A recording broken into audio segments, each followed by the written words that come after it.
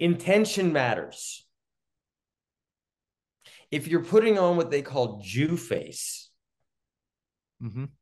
like Bradley Cooper being cast to play Leonard Bernstein, or different non-Jews being playing Jews, and they're doing some kind of Jewy New York thing, and it's like all of this kind of shtick, and it could be offensive, but it's a very fine and nuanced line here about when is it okay and when is it not. This is a very 21st century question. I'm glad you guys are addressing it in class. When is it okay? When is it not okay? I mean, look, we had in our episodes, in our season one episodes, we had two characters who our two characters are making fun of. And those two guys who are making fun of are ultra Orthodox black hat guys.